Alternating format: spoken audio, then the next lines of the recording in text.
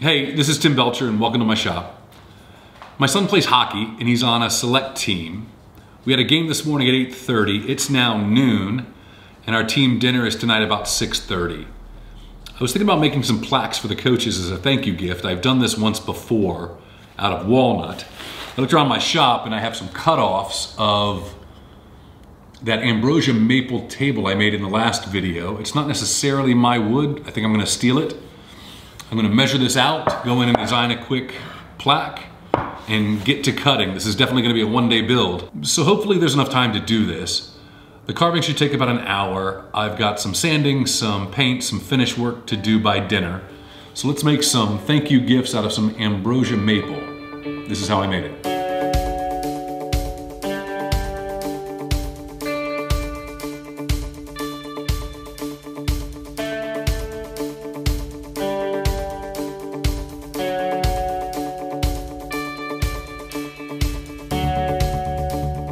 So I mentioned during the intro that I had done this project once before. Here's that example from a few years ago.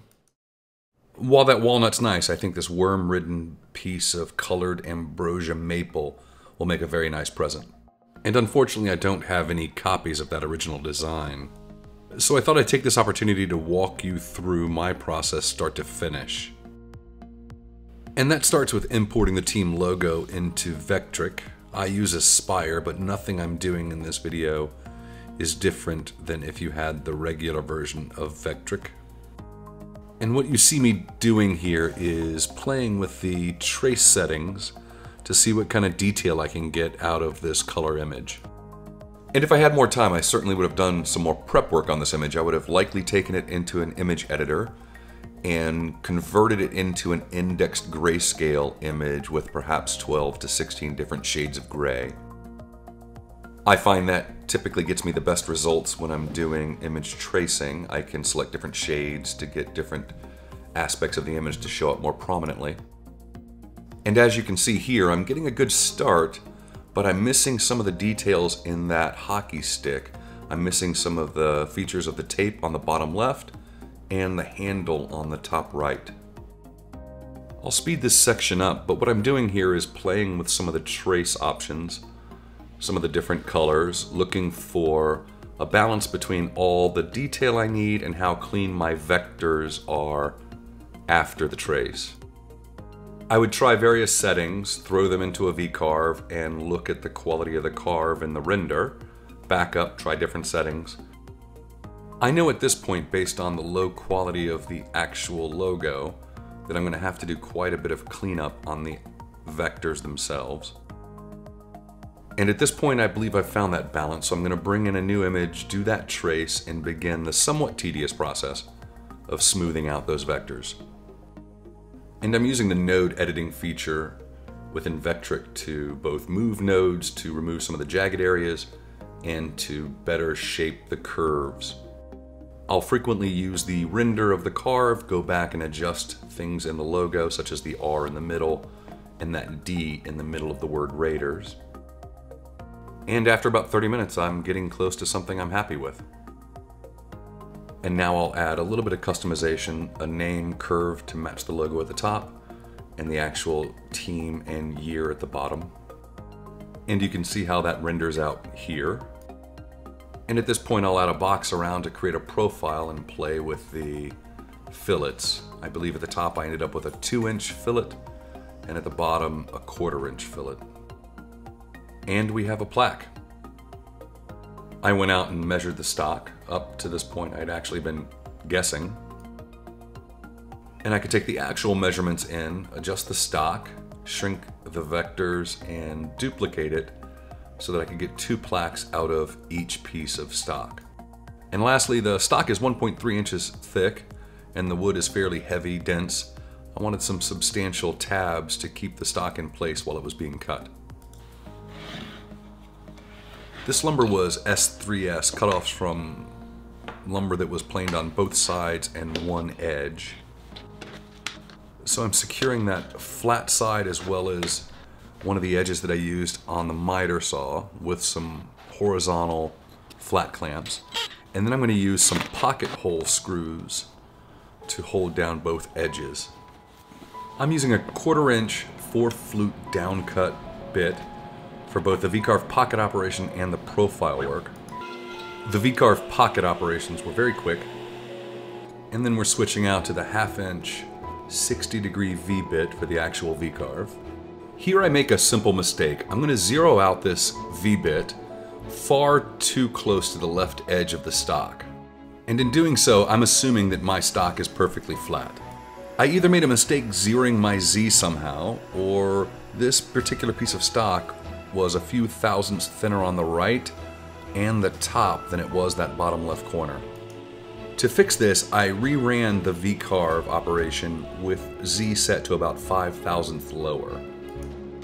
And after that second pass, the carve came out fine. And then I switched back to that same downcut 1/4 inch bit for the profile pass. And from here it was a bit of a rinse and repeat for the 3rd and 4th plaques. And while those two were being milled, I got to work on the first set. On the first piece of stock, my depth in the profile pass was not quite deep enough, but nothing that a little gentle persuasion with a chisel and mallet couldn't fix. And off to the belt sander to clean up those tabs, do a first pass at those sides, and relieve some of those sharp edges. A little bit of hand sanding quickly cleans up any burrs left by the V-bit. I use my palm sander with a fairly high grit to clean up those sides. I do have a detail sander that would have been much easier to handle and use in this situation, but at this time I was really feeling pressed for time to finish this project before dinner. And then use the air compressor to get rid of any dust, as well as use the tack cloth. It's about 3:40. I've got about 2.5 hours left, and I'm at the point where I can paint and finish. What I'd love to do is spray a clear coat over this thing first before I put the color into the actual carving. That would help me in bleeding and also sanding it back off. I don't have time. I'm gonna have to go straight to the blue. Hopefully it won't bleed. This is a fairly hard wood, so we'll see what happens. With the paint, I really wanted to make sure that I got down into even the shallow crevices, so my first coat was fairly straight on. I then put another coat of paint from each of the 4 sides to make sure that I fully covered anything that was carved from all directions. And because of that time crunch, long before the blue paint had a chance to cure, I actually flipped the plaques upside down to give a clear coat to the back. And for the first time we get to see how beautiful this wood is with a clear coat on it. I mentioned briefly that my last project was a full dining room table using this same ambrosia maple. I'll leave a link in the description down below. The backs cured fairly quickly, but that was not the case for the front. A fairly thick coat, and it was about 38 degrees outside. And I eventually got them cured enough to give sanding a try.